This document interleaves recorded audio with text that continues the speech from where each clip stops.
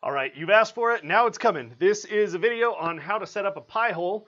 And you know what? We're going to also cover installing or having an SSH server installed in the same spot. So here's where we're at. I have a brand new Raspberry Pi with the Noobs, which stands for New Out-of-Box Software, which is kind of their default installer that makes it pretty easy. And I have this wired into the network. So if you're going to use a PiHole, I highly recommend that you have it wired rather than wireless. Wired is going to be much more consistent, much more highly available, and that's something that you want out of the DNS server that is serving your network. So let's go ahead and check that out. All right, so here in Noobs, you've got a couple of options. You've got the option to install the full Raspberry Pi OS with the full desktop environment, and if you're going to use this Raspberry Pi and connect it to a screen and do all of those things, you can do that, and that is an option. But what I'm going to recommend is that you don't do that. If you're only going to use this for a PiHole or only going to use it for remote access type things that you can do through SSH, I'm going to recommend that you do Raspberry Pi OS Lite, and I'm only going to install the one. Now, if you choose to do the full because you want the desktop environment, because you want all of those things, then once we connect through SSH, you're going to do all of the same things that we do, but just in the built-in terminal that Raspberry Pi OS has. So you can do that. I am going to take this Raspberry Pi OS Lite and we're going to install that. This will install the selected operating system. So we're going to select yes and let it do its thing.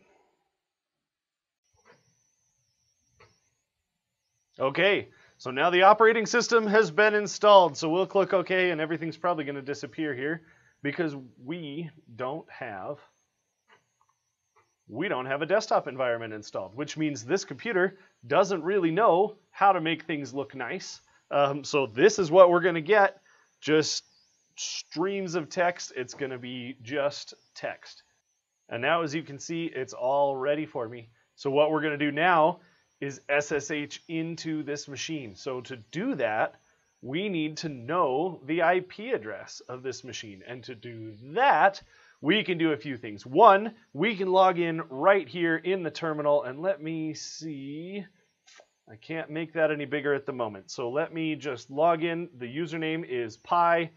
The default password is Raspberry. I do not recommend that you leave it that way. You can use the password command, and we'll talk about that in just a minute. But now that this is up, again, I realize this is extremely small, but we're going to type ifconfig to get the IP address, and you can see the IP address of eth0, which is typically our Ethernet plugged-in network, is 10.25.91.129. So I'm going to write that down.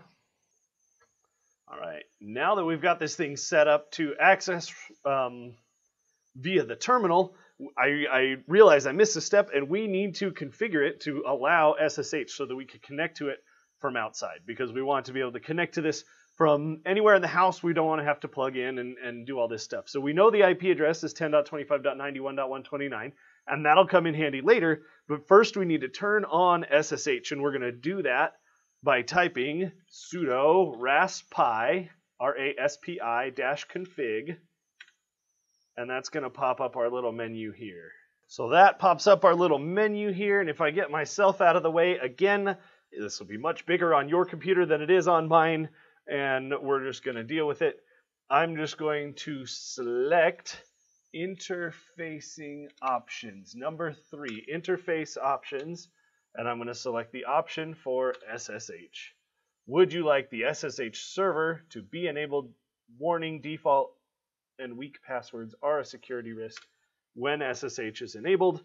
That's warning us that that default username and password of Pi and Raspberry are not so great, but we're going to go for it anyway. Now SSH server is enabled, so now we can just go down to finish, hit tab and the right arrow to go to finish and let that wrap up. And now we have a Raspberry Pi that is configured to allow us to SSH from outside. This should clear off in a minute, and then we can SSH from our whatever computer we want, because that's what we want to be able to do. We want to be able to go from your desktop or from your laptop, or heck, you can even SSH from an iPad if you want to, and connect and configure and update and do all the things to this device. So that's what we're going to do. All right, so here we are now inside of the terminal on my computer. So I have opened up the terminal application. On a Mac, it's terminal, or you can use iTerm2. On Windows, it's either the command prompt or the terminal or bash or git bash or whatever terminal it is that you choose to use. So here I am on that terminal, and now I'm going to SSH into that server. So I'm going to type SSH, and then I need that IP address that I was going to, but I need to go to pi at 10.25.91.129. So now I'm SSHing to that Raspberry Pi. And it's going to say, hey, I don't know who this is. Do you know who this is? I'm going to say yes. And here we are. It's going to ask me for the password. And for now, that is Raspberry. And now we have logged in. And it says SSH is enabled and the default password for the Pi has not been changed. This is a security risk. Please log in and type PASSWD, password, to set a new password. So that's what I'm going to do. I'm going to set a new password. And I'm going to set it to something super secure so nobody can ever get in. And now I've got a not default password, which increases the security. It means that I'm no longer at risk of some random person saying, hey, there's a Raspberry Pi here. I wonder if they haven't changed the password. Can I log in? And getting in and breaking things. So now that I'm in, it's time to install PiHole. Now there are a few ways to install PiHole, and if you go to the PiHole website at pi-hole.net, they'll link you many different ways that you can install this stuff, and I'm just going to use the default, maybe not perfectly secure, but the default and probably good enough for me way to do it, which is through curl. Curl-s capital SL, lowercase s capital SL, https://install.pihole.net pipe bash. What this is going to do is use curl to download this file, and then pipe to take that file and run it in bash. So this is going to run the installer script for the PiHole, and it will do a bunch of stuff. It'll run a bunch of things, updating caches and doing all sorts of fun things there. So now we're just going to watch this happen.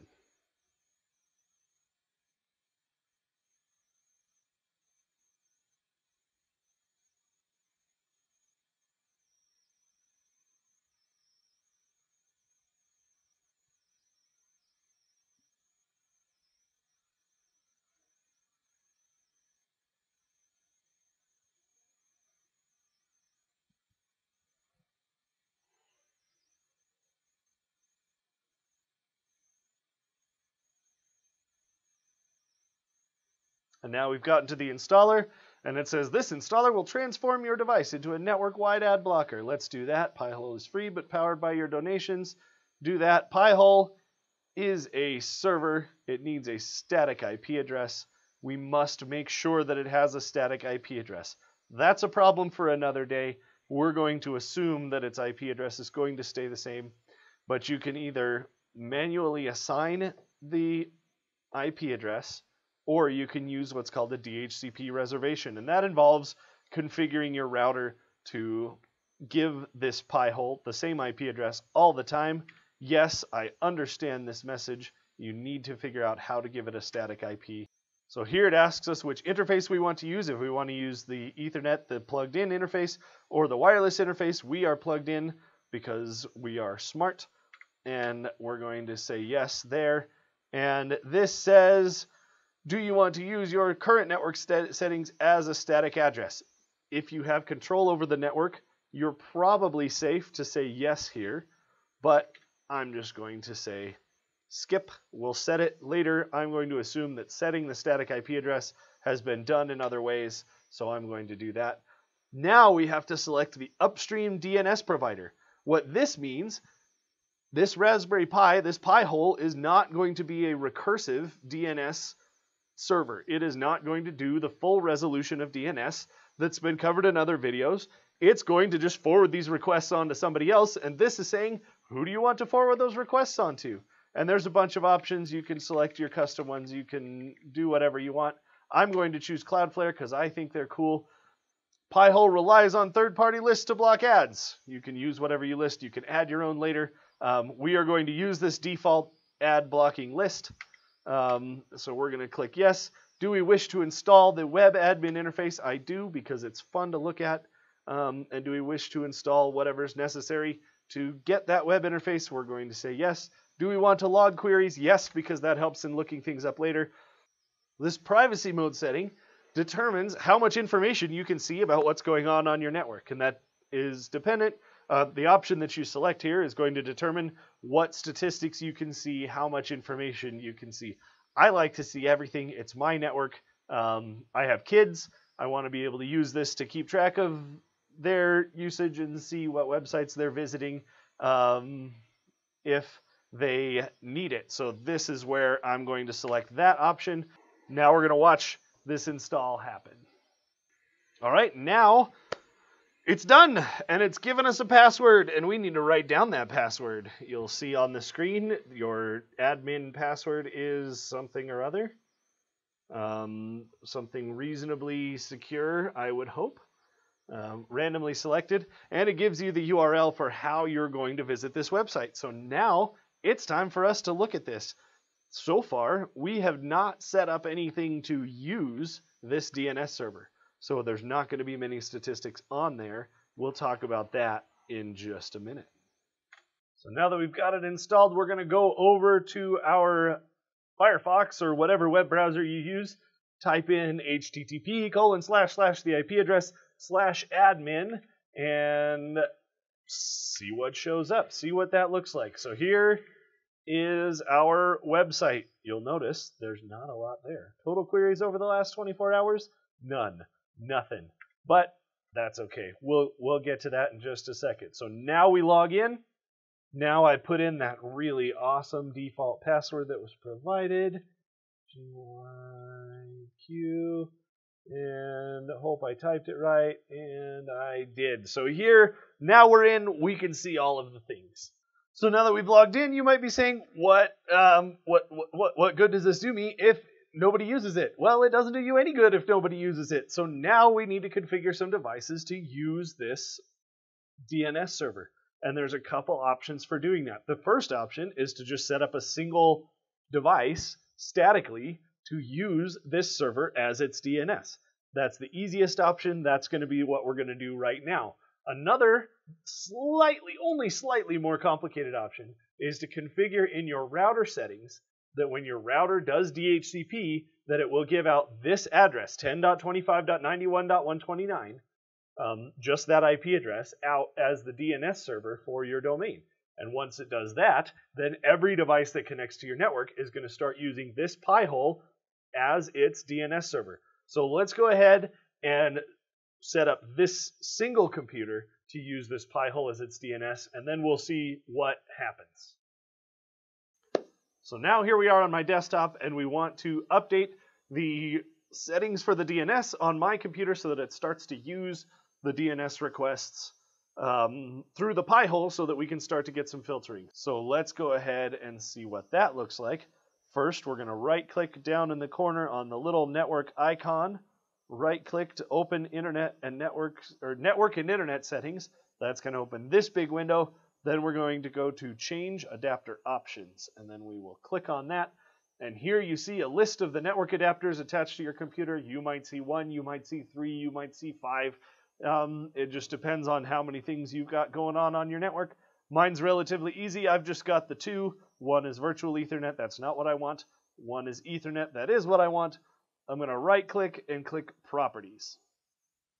And then within the window that pops up there, I select Internet Protocol version 4 and select Properties again. And here it says, here's your network settings. obtain an IP address automatically. That is what I want to do. I want to obtain an IP address automatically. But instead of obtaining DNS server addresses automatically, I want to use my own. And in this case, I want to use the DNS server that I have set up. So, oh, sorry, not 120, 10.25.91.129. That is our IP address. That is what we're going to use, and I'm going to close that. So here's what I'm going to do. I have an ad blocker enabled on my computer that stops me from being able to, that will block these requests before they even get to the DNS server. So instead of using and that's installed in my browser, so I'm going to use a new private window to open that up, and then I can go to cnn.com and load that up, and here you see cnn.com. Here's a bunch of stuff, and if I go over and pull up my Raspberry Pi, we see 22 requests have been blocked, 147 total requests that have been sent, and that's PiHole. It's a great way to block ads from coming into your network. It doesn't prevent everything, but it does prevent a lot of ads from coming into your network, which makes everything about browsing the web just a much, much more pleasant experience. So go ahead, get your own, and enjoy your ad-free future.